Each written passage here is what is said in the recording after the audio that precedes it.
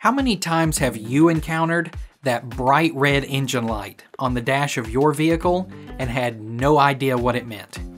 The check engine light is a dreaded sight for any daily driven or high-performance vehicle.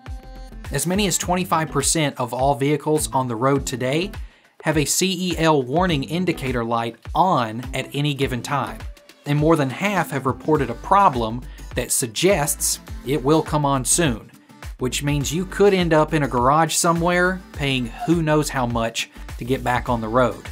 Wouldn't it be nice to know what the CEL light means and how to correct the problem, rather than worrying that the engine will eventually just shut off, fail, or go into limp mode? Rather than worry, why not diagnose it yourself? You know, it could just be a simple fix, which could save you a lot of time and money. Innova Electronics has been in business for nearly 40 years and is the leading manufacturer of the next generation comprehensive diagnostic scan tools to help solve CEL issues.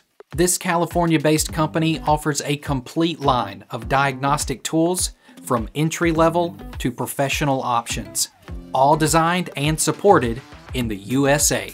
Their code scan readers are the main products behind Innova Electronics, and all tools currently offered come equipped with Bluetooth and Wi-Fi, and are compatible with the free downloadable Repair Solutions 2 app for your smartphone or tablet.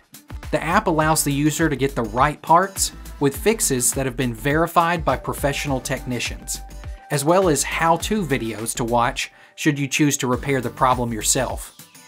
Each automotive fix is further backed with support by the company's ASE certified customer support team, who are available 6 days a week if you need additional assistance.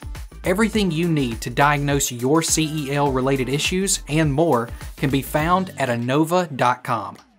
Innova products are also sold in all major retail brands such as AutoZone, O'Reilly's, and Advanced Auto Parts.